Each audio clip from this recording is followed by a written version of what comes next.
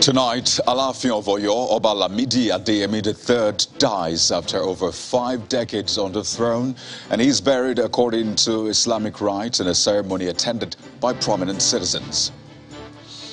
Tributes pour in for the monarch. President Buhari and other leaders describe him as a nationalist and a foremost custodian of tradition and culture. Bomb rips through Nukai Market in Jalingo, Taraba State. The second explosion in 3 days, many people injured. And 6 people killed after an apartment block in the city of Odessa was hit by missiles in Russian forces' latest strikes on a major urban center in Ukraine.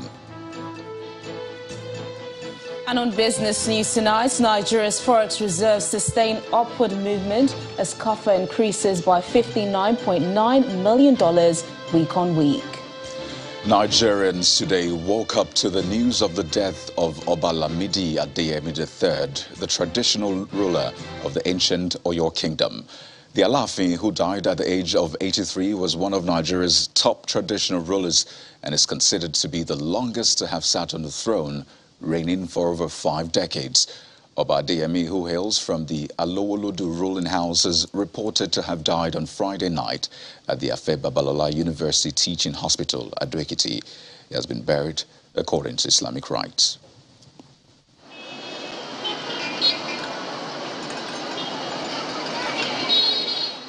It's the end of an era in the ancient city of Oyo, as residents woke up to the news of the passing of their king, the Alaafin of Oyo Kingdom, Oba Lamidi Adeyemi III.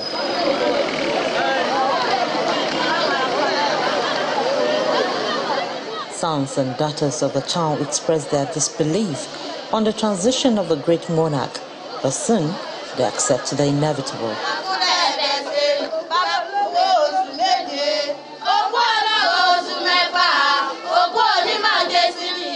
Like other residents of the town, the immediate family of the late Oba, though shaken by the incident, they also have come to terms with the loss. It's a pity we lost a man who has given Oyo his true name, a man who has truly represented Yoruba culture and heritage, a man who is a symbol of Yoruba tradition, a man, an epitome of knowledge, wisdom, a man who is truly a monarchy in the Yoruba sense of it. It's gone. But what can we do? We can't query the Almighty God. Islamic prayers were offered for the repose of the soul of the monarch. Some of the mourners who knew the king eulogized him. A careful examination of the legacies of Baba will confirm that he was in a different class entirely, in terms of everything.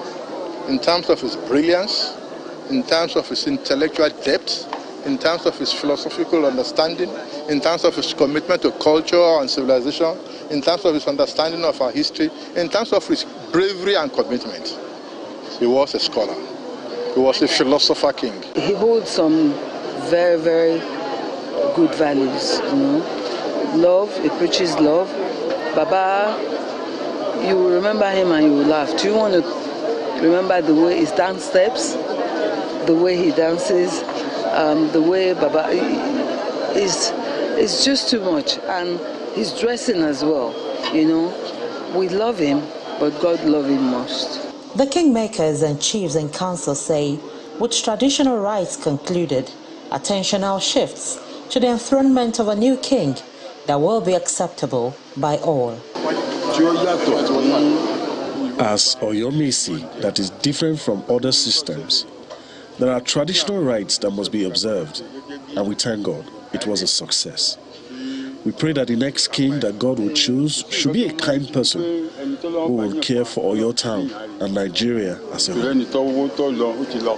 His Majesty Lamidi Adeyemi was born on October 15, 1938 into the Alowolodu dynasty and enthroned in 1970 after the passing of his predecessor, Gbadege Ladigbolu II. Many have described his 52-year reign as purposeful with intellectual and cultural depth, leaving indelible memories in the sands of time.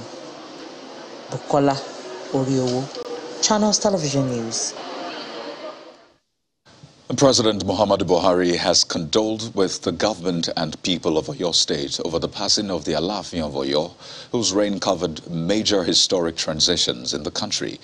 In a statement by his special advisor, Mr. Femi Adesina, the president notes that the late monarch's numerous participations in national meetings and conferences to shape the future of a country have been instructive, and the living words of wisdom he shared at every opportunity on unity and people-focused governance.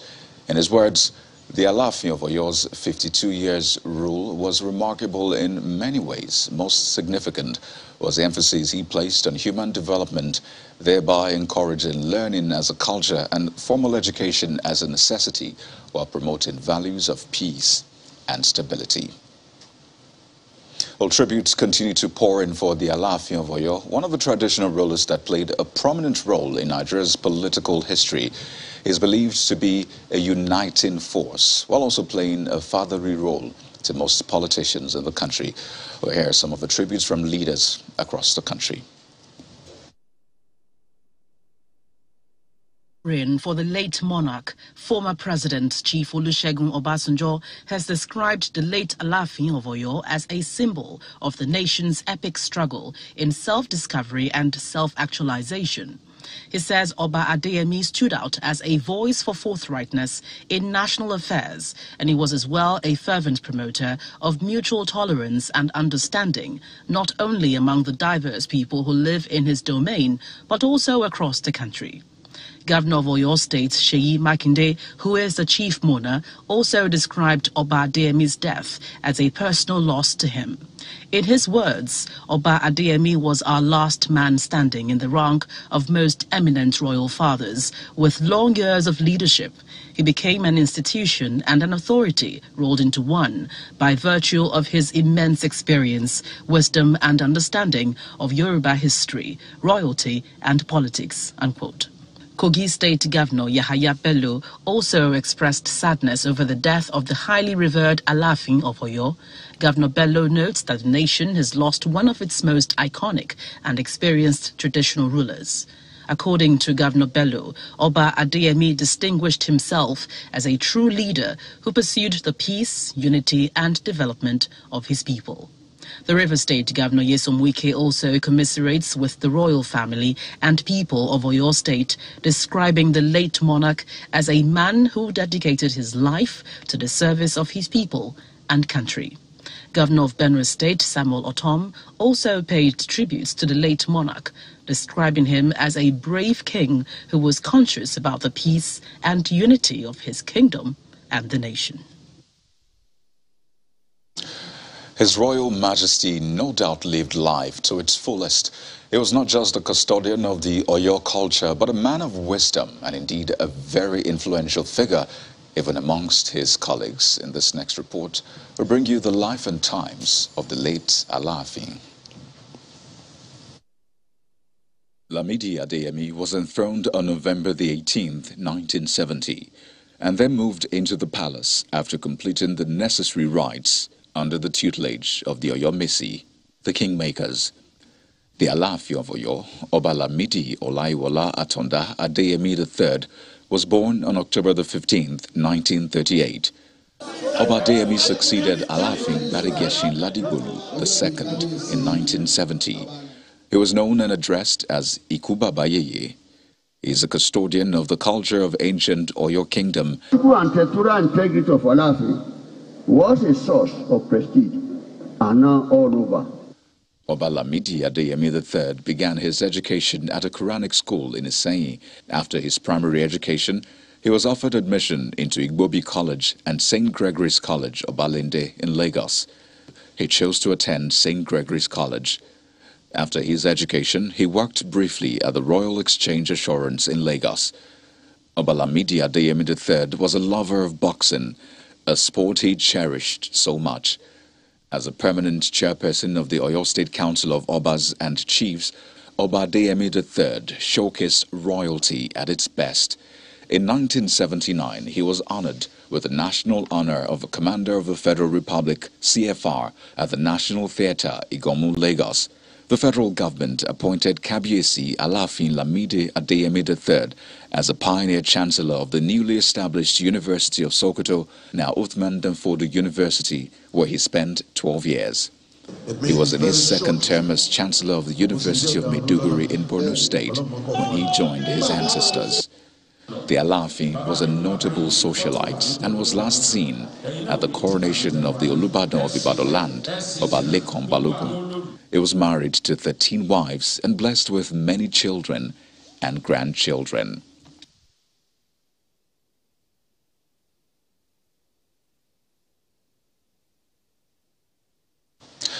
Well, away from the tributes to security now, at least 5 persons have been injured in yet another explosion in Taraba State, this time in Jalingo, the state capital, shattering buildings.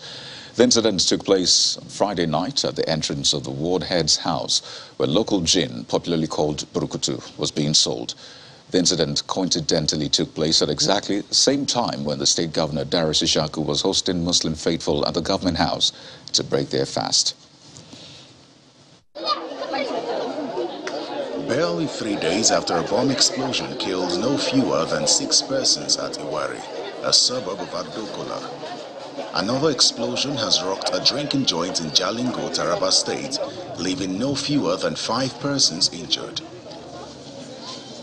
In palpable fear, residents of the area watched helplessly as the anti-bomb squad of Nigeria Police Force garnered details of the magnitude of the explosion.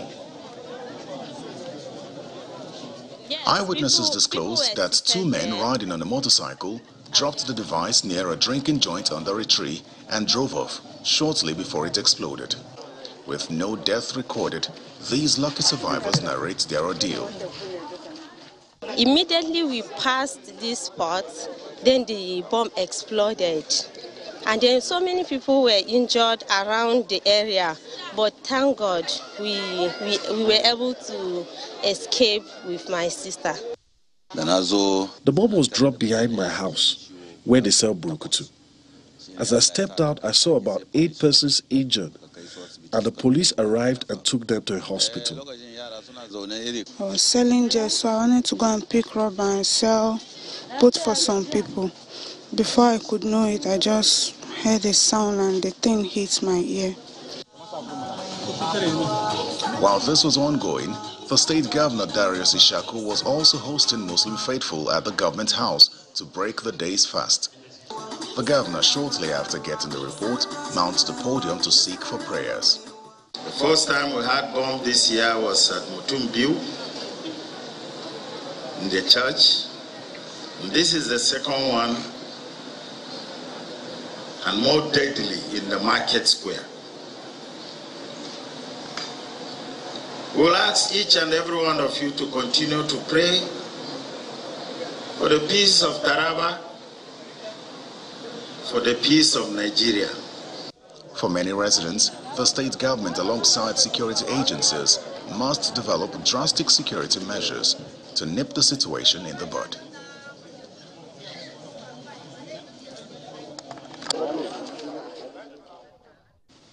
In part 2 after the break, mixed reactions trail the call for interim government by renowned legal luminary Afe Babalola. Stay with us.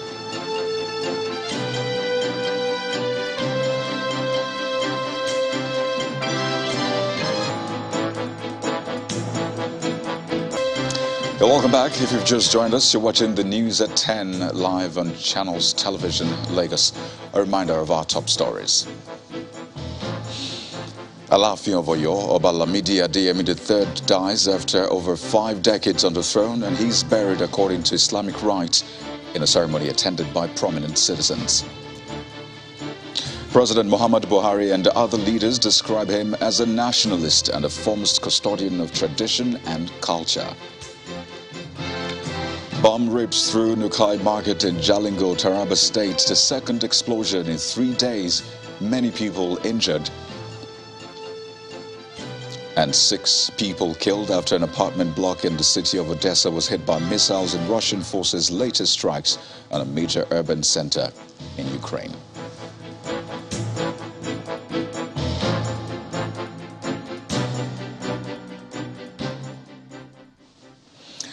Many people have been killed after fire engulfed an illegal crude oil refining site in Abezi Forest in Ohaji Egbema local government area of Imo State. Witnesses said the incident happened around 11 p.m. on Friday, but residents of the area woke up to see the huge flames on Saturday morning. It remains unclear how many people were on the site when it ignited, but figures from witnesses range from 50 to over 100. A source said people were unable to go close to the bush at first because of the raging fire and had to wait for the flames to die down before venturing close. When they got to the scene, they were said to have found out over 100 persons had been burnt and many others sustained serious burns. Videos of the scene of the legal refinery hours after the flames went out depict the extent of the deadly blazes impact charred equipment, vehicles, and human remains littered the scene. We'll stay in Imo State. A peace and security summit held today in Olu, Nkweri local government area of the state.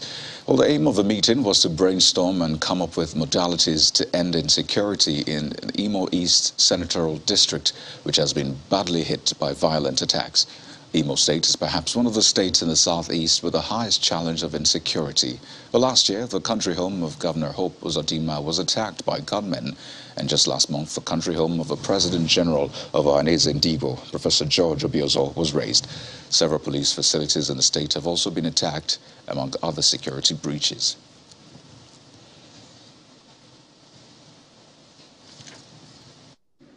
Olu is deliberately under attack by both internal and external forces. But the good thing is that we have a government that an Olu son like Hope Uzodinma is at the head.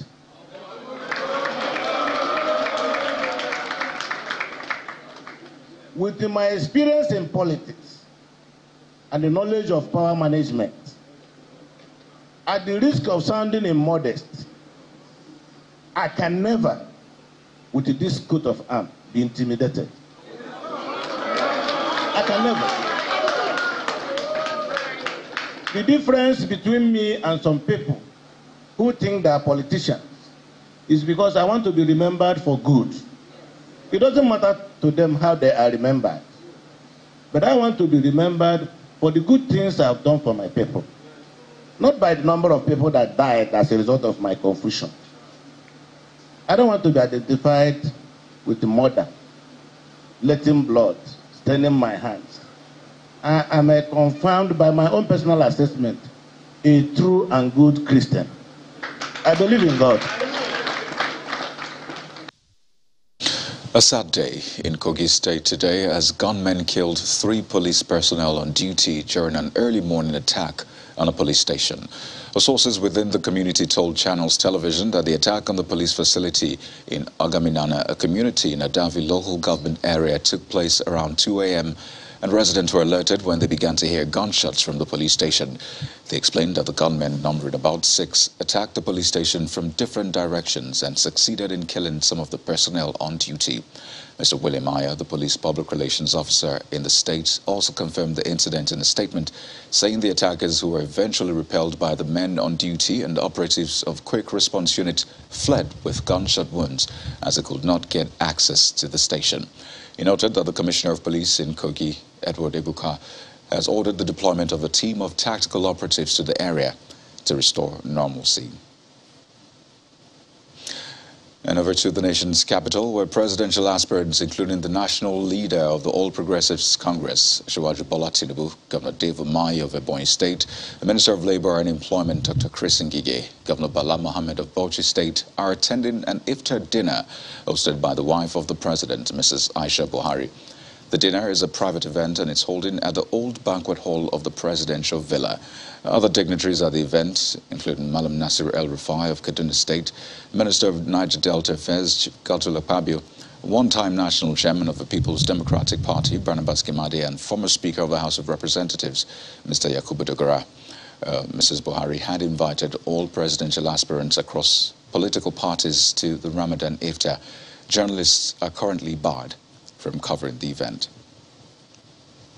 Former secretaries of the Government of the Federation and PDP presidential aspirant for the 2023 governor or general election, Senator Ayim Pius Ayim, is promising an all-inclusive government that will recognize people with disabilities if he is elected as Nigeria's president come 2023. He made the promise in Abuja, where he hosted a community of physically challenged people to a dinner on Friday night. Senator Ayim appeals to the group to support his ambition to become president, assuring them of special recognition in his government should he be elected president of the country in 2023. Until the least of us is recognized and engaged, the rest of us shall never be fulfilled. I will not be fulfilled until every segment of our population is recognized and engaged. Trust me, when I become the leader of the party by virtue of being the president of Nigeria, I will implement that. I will make sure that persons with a disability have special place in that activity. And I will have an advisor for people with disability. That inclusiveness is what I want to bring to bear on the leadership of this country. And that is why I have come today for your prayers. I have come today for your support. I have come today for your partnership. Well, staying with governance, legal luminary Afe Babalola is insisting that his call for an interim government before another general election in Nigeria is popular among the ordinary Nigerians whom he speaks for. The legal icon believes the Buhari administration should be willing to adopt the suggestion to suspend the 2023 election and opt for an interim government to give Nigeria a new constitution. He calls on those misinterpreting his words to get the detailed explanation, which places the responsibility of setting up an interim government on the National Assembly. Earlier on, his proposal had drawn criticism from various quarters, including a caution against anarchy and constitutional crisis. I'm happy that the House of Rep today in the newspapers said that they have failed Nigerians. I hope you also read that. That is good for us. It makes us to think and rethink. And my own answer is simple.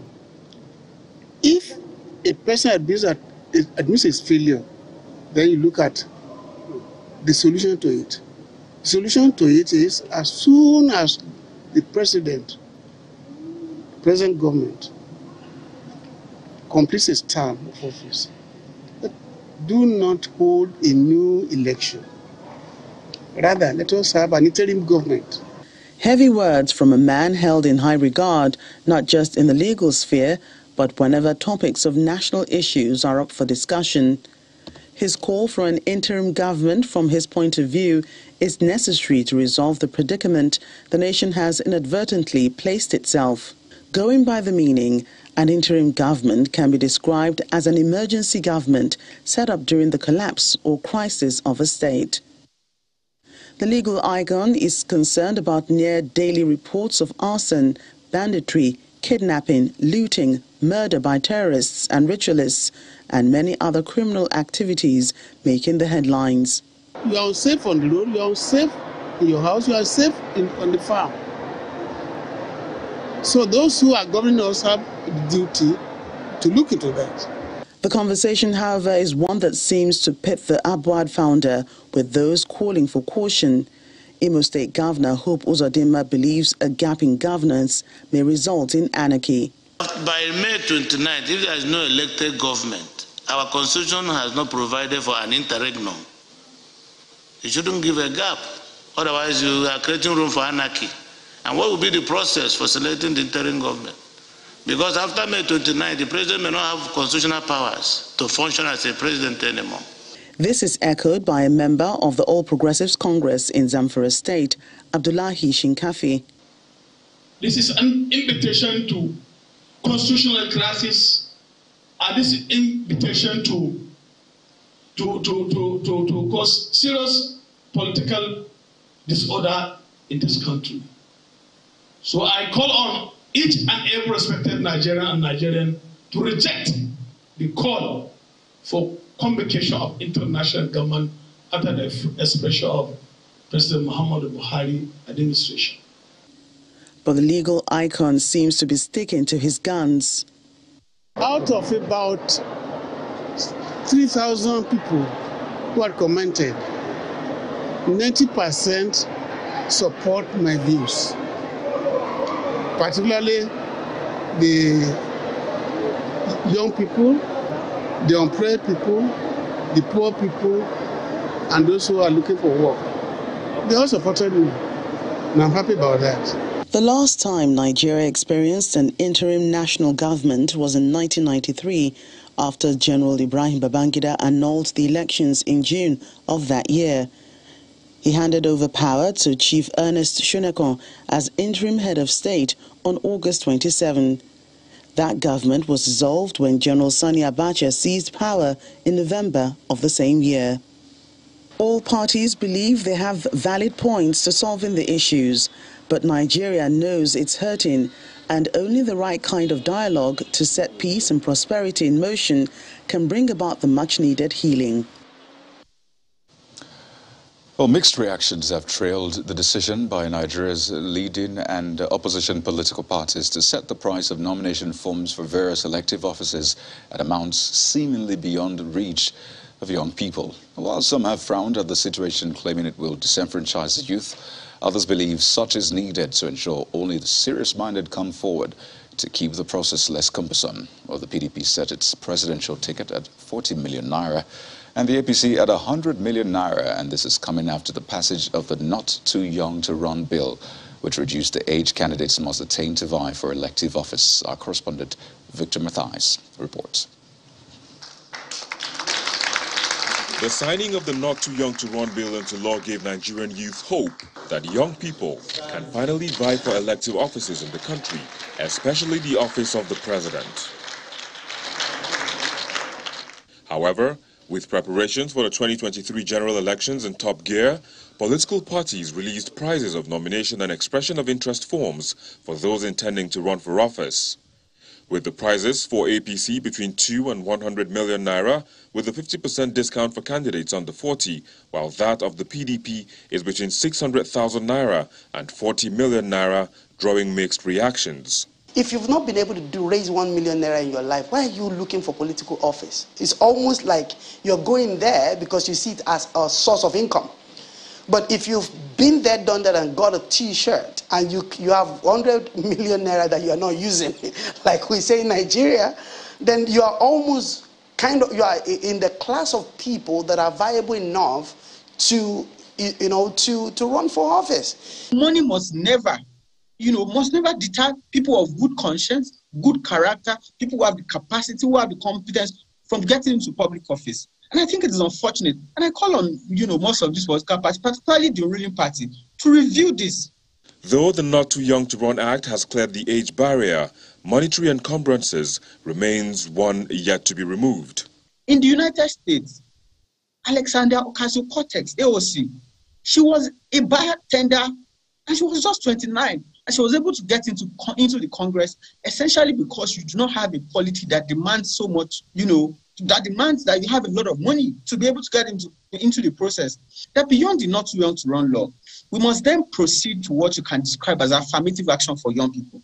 Because when you have a law that is not backed by the means, the law will be rendered ineffective and ineffectual, as we have seen in the case of the political parties, because you have left completely at discretion of the political parties. While some say the parties have set these prizes to ward off on serious aspirants, others believe otherwise. There's a fundamental issue around funding of the parties. The funding of the parties should go back to the people. They should raise money traditionally from dues. And it's not alien to the Nigerian space. In the past, the political parties usually had always raised money from unions and party members. They use the money to mobilize grassroots. So in Nigeria, for example, I think there are about 747 local governments, and there are about 8,000 and so, voting units and stuff like that. So if you are able to simulate the nation, and you are able to do some budgeting, and you be able to, based on previous local, national elections and stuff like that, you kind of know the amount of money. This is done in America, this is done in the UK. You know how much you would need for grassroots. According to the national women leader of the All Progressives Congress, Betta Edu, the party set the price so high because if you pick their nomination form and you are the candidate, the probability of you becoming the elected person for that position is almost 100%. So we want only serious people who are interested in running and representing different people to run. With the cost of nomination and expression of interest forms increasing every election cycle, Nigerians are hoping that INEC as the umpire will set a limit to ensure young aspirants are not left out moving forward. Victor Matthias, Channels Television News. Well, let's explore this even further. We're joined on the news at 10 by Professor Khalifa Dikwa, the Dean of Borno Elders, joins us live from our Maiduguri studio. Prof, thank you for joining us on the news at 10. I imagine you're one of the elders in the nation who's in support of the Not Too Young to Run bill. But what is your reading of this latest trend of the, nomination and expression of interest form that has been described as exorbitant?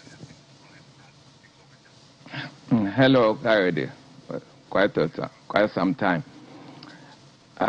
First of all, my condolences goes to the entire people of Nigeria over the demise of a national elder, at the Alafin of Oyo. Now coming to our main topic about the ridiculously high price of form, to pick forms for the two leading parties, APC and PDP. So I dare say that this is unexpected, because back in 2014, when the sitting president now, even though we know that Naira depreciation and so on, that notwithstanding, we do not shortchange quality for money. This is indirectly saying no matter your level of patriotism, no matter the love for your own country, it does not matter. You must get the money to run. You must pay it, for instance. And therefore, money mostly cannot be explained in terms of source of that amount. And therefore, those who have money, clean money, may not even apply to come and see the wahala of Nigeria of today.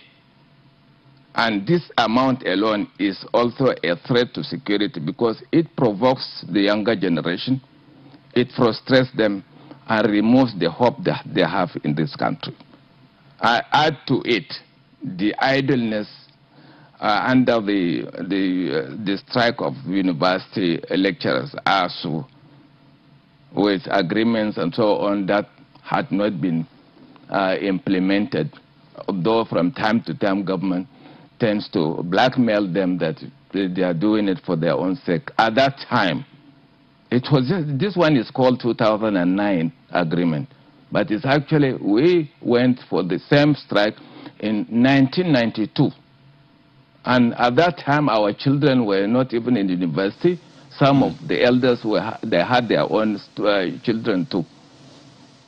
Well, and Prof, our children, my own inclusive, have graduated. Some of them have gone to other services, to the military and so on. But the thing is, let me say, whether it is 40 million Kayode or 100 million, right? It removes the thing. Alternative, they are also saying that it has to do with the logistics and so on. Election is part of governance. The country, INEC and so on, ought to have found a way of not blocking credible people to apply to serve their own country. So this gives the impression that the youth, the younger ones, including the women who make up the majority, yes, majority all the time, it is ridiculous to even think that women are equal in number. They are always above in terms of number, and they are the real voters. Well, Prof, And I'd like you to except also... for India, where the woman, the bride pays the dowry and so on, where some of them have to move to another religion in order to marry 2, 3, 4.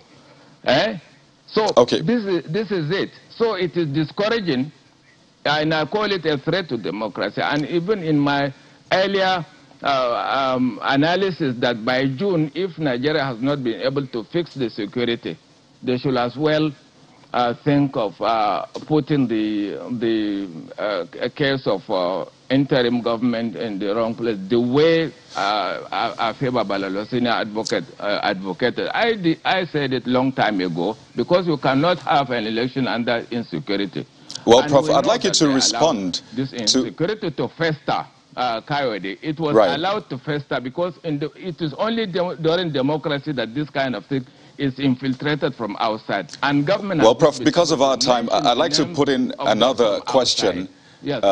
Pardon me. I'd like to put in another question because of our time. Now, so this is where we are right now. There are a lot of young people thinking, what can I do? I want to at least find a way to serve my nation. I want to be of service in a leadership role. What would you advise young people to do now, the ones faced with either 40 million or 100 million naira? Oh, my goodness. They must not lose hope in this country. This country has survived many conspiracies, internal and external. They must not be discouraged because this thing may not happen. May not happen because it is ridiculous, and it will not happen because it will create apathy.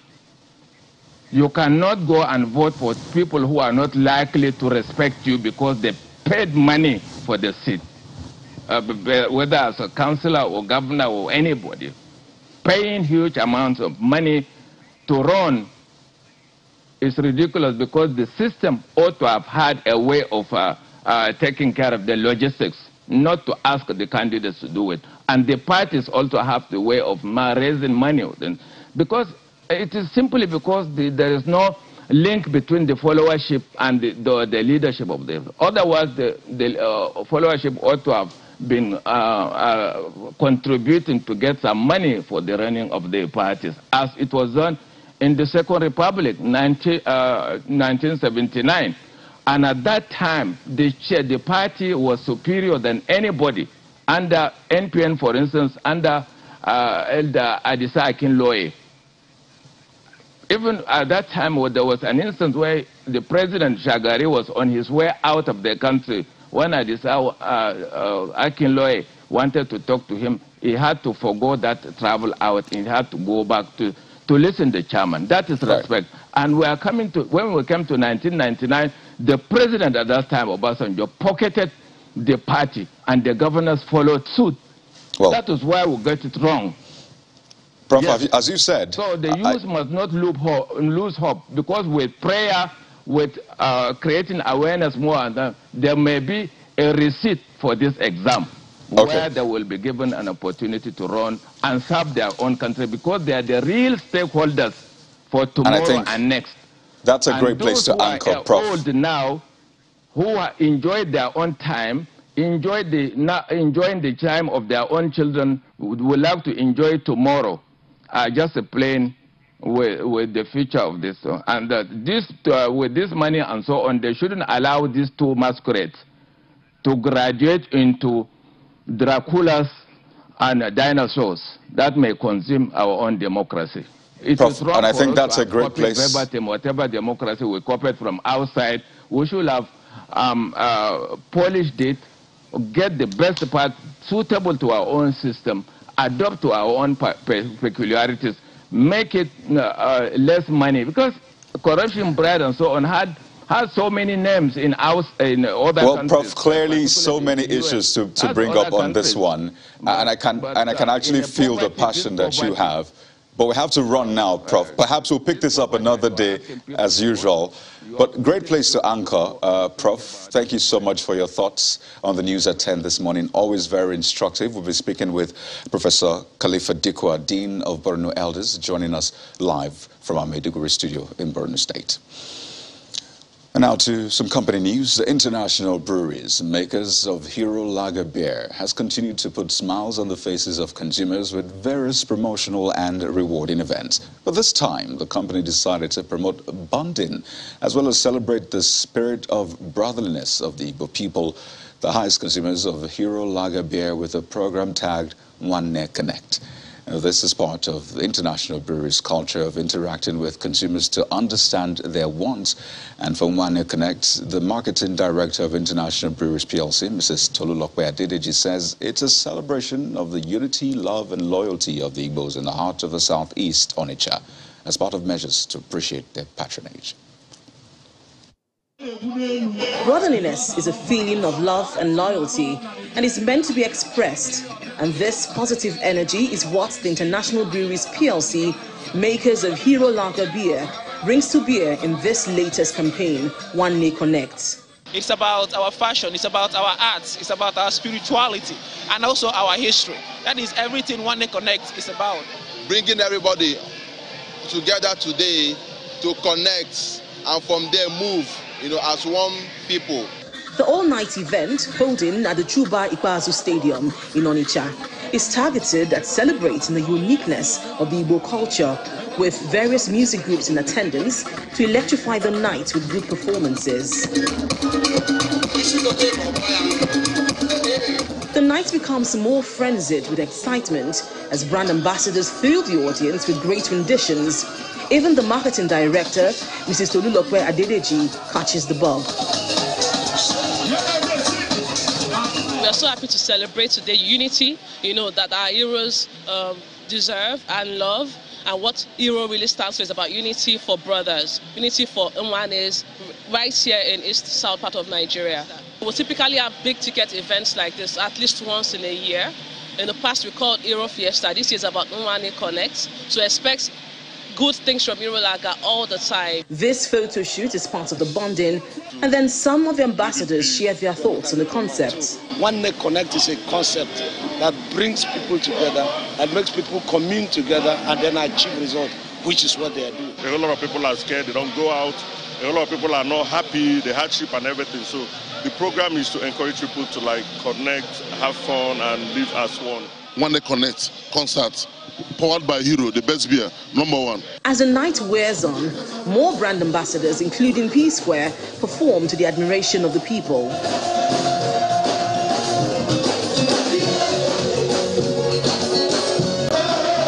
The International Breweries says it is constantly celebrating its teeming customers through its various campaigns, which includes Iba Boy campaign, Hero Fiesta, and now Nwanne Connect. Well, to agriculture now, transporting farm produce in Nigeria is becoming a challenge for most farmers. Besides the poor state of roads across the country, farmers face attacks by bandits, armed robbers, as well as indiscriminate taxation on the highways as they transport their farm produce from the rural areas to major cities. Our next report takes a look at how the difficulty in transporting farm produce has impacted the price of food items and causing wastage in some cases. According to the Food and Agricultural Organization, food supply and distribution system in cities involve combinations of activities, functions and relations.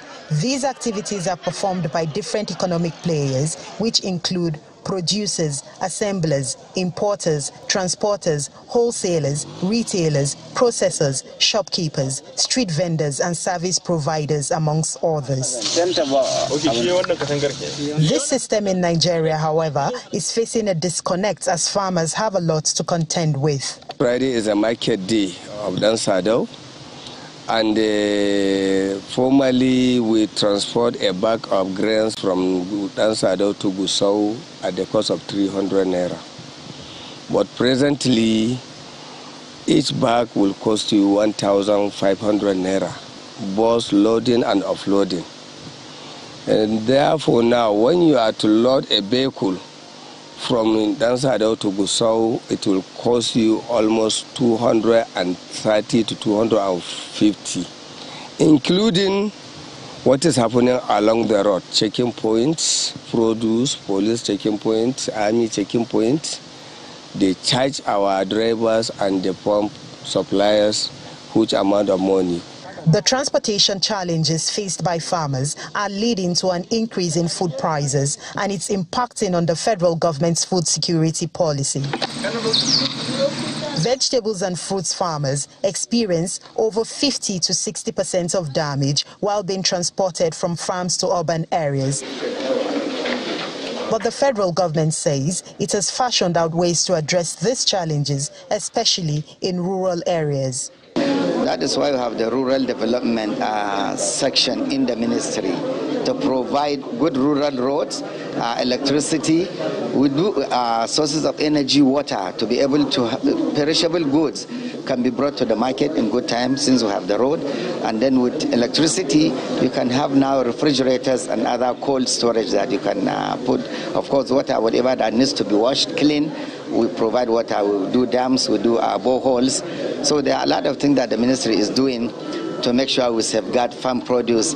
What are the alternatives that the government must consider to get its food security plan right? If you have barges to transport food, you can have one barge that can transport as much as one trailer. In other words, you could take about 30 tons in one barge. And one tugboat can pull about 10 barges. So you see, it will be cheaper to move these items by river. The federal government's food security plan aims to reduce hunger and boost foreign exchange and income for farmers. However, it will be interesting to see how it will resolve the transportation challenges. Well, let's switch gears now on the news at 10 tonight. Here's Teniola Shobowale with business news.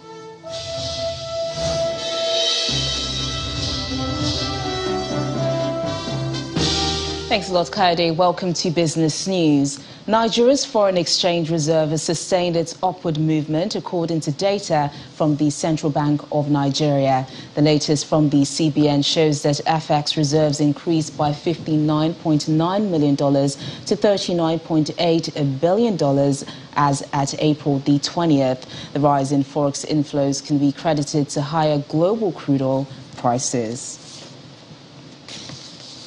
The Debt Management Office has offered 3 new federal government bonds valued at 225 billion naira for subscription by auction. The DMO says it's valued at 1,000 with a minimum subscription of 50 million naira.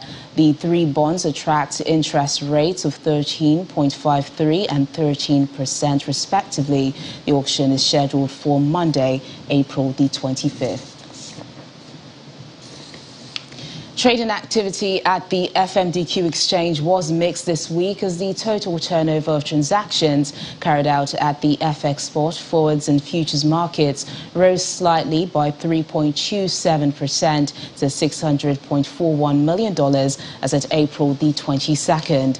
A further analysis of trading results shows that total value of transactions at the FX spot market, that's the I&E window, increased by 4.03% to $520.60 million, while the FX derivatives market turnover fell by 1.43% to $79.81 million.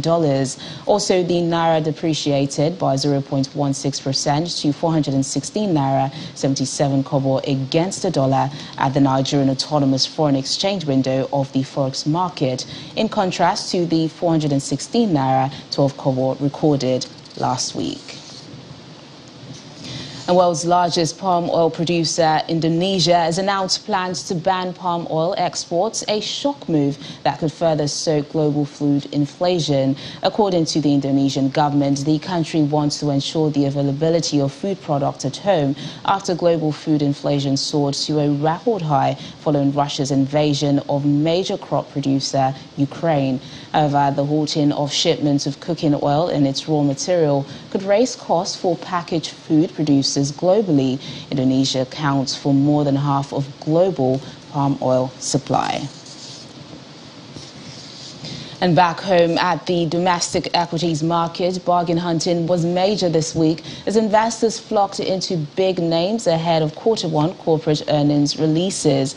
Investors buying interest in Guinness, Lafarge, Airtel Africa, Seplat and Flour Mills drove the positive market action. The all-share index rose by 2% in a four-day trading week after crossing the 48,000 level on Wednesday. The NTD and YTD gains have also increased to 3.2 and 13.4% respectively. However, activity levels were weaker than the previous week as trading volumes and value declined by 7.1% and 26.2% week on week. Across sectors, the oil and gas, consumer goods, industrial goods and banking indexes closed positive, while the insurance index was the sole loser. Mayor PLC topped the gainers chart for the week, while Academy Press led the laggards. The trio of Fidelity Bank, Zenith Bank and Universal Insurance contributed 21.47% and 14.75% to the total volume and value traded in the week. And that's it on Business News tonight. I'm Teniola Shibowale. It's back to Kayode for the rest of the news at 10.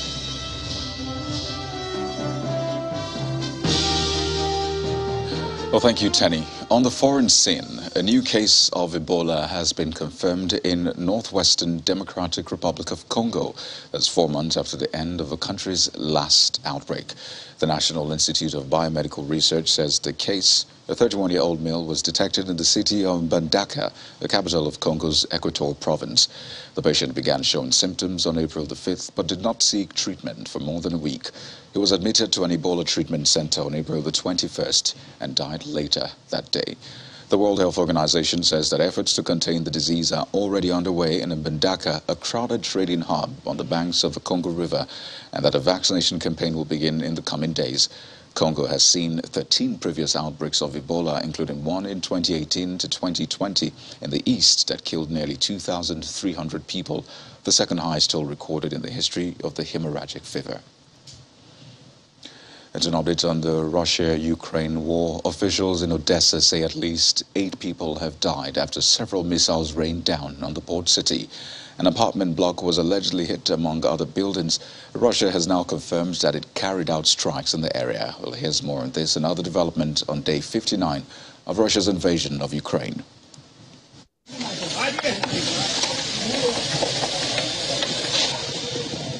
Residents were rescued by firefighters from a building hit by a missile strike in the Black Sea city of Odessa. At least 8 people, including 1 child, were killed and 18 wounded in the strike. The crucial port city has until now escaped the worst of Russia's continuing assault on Ukraine. In the southern city of Mariupol, efforts to help civilians leave have once again been thwarted, with both sides blaming each other for breaking a deal to run a humanitarian corridor. Ukrainian President Volodymyr Zelensky warns Russia that Ukraine would withdraw from peace talks if its soldiers defending Mariupol's steel plant were killed, or if Russia held any of its planned referendums on independence in occupied Ukrainian areas.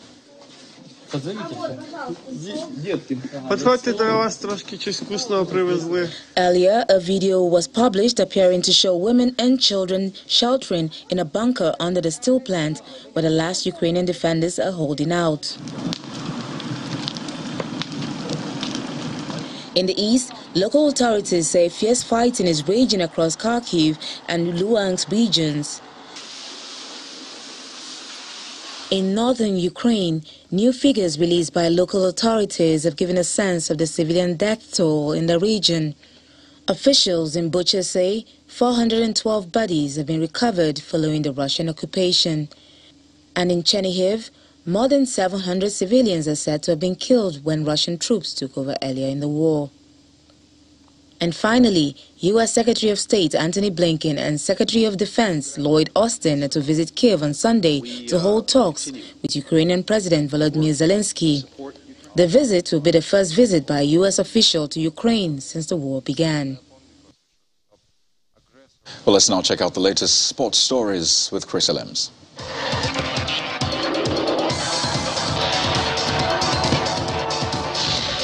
In boxing, Tyson Fury defeats Dillian White via knockout to retain his WBC and linear heavyweight titles. The Gypsy King knocked out his British rival in round 6 to end the fight. Fury remains unbeaten after 33 fights as a professional boxer.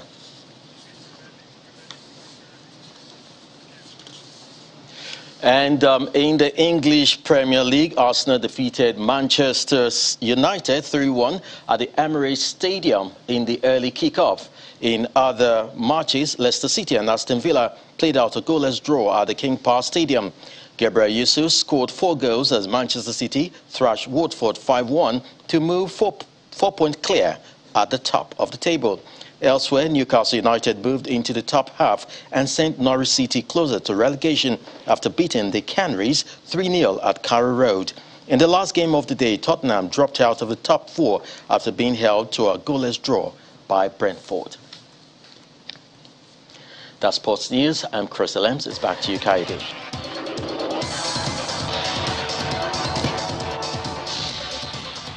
Thank you, Chris. And the main news again. Oba Lamidi Adeyemi III, who died on Friday after over 5 decades on the throne, has been buried according to Islamic rites. And it was an outpouring of tributes from the President Muhammadu Buhari and other leaders who described him as a nationalist and a foremost custodian of tradition and culture.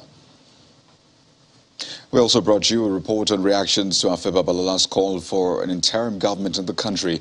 There were discordant tunes, some for and others against. And that's the news at 10 tonight, everyone. Thank you for watching. I'm Kaide Okikelu. Good night.